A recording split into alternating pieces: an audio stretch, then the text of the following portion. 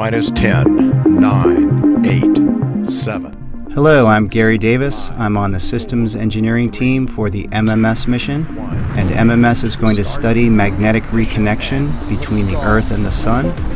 There's our launch on our Atlas V launch vehicle from Cape Canaveral Air Force Station. Now we're flying above Florida, and the first stage has separated.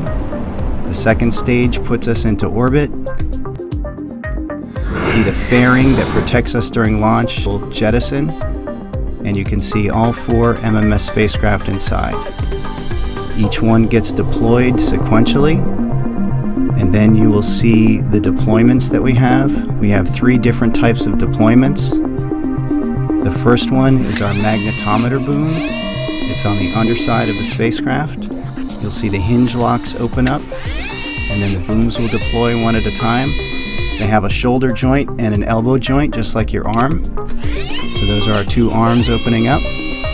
Our next deployment is the SDP booms. Those are spheres at the end of 60-meter long wire cables. And then our third deployment is along the spin axis of the spacecraft. You'll see the ADP antenna, and then the ADP booms will deploy along the plus and minus Z axes.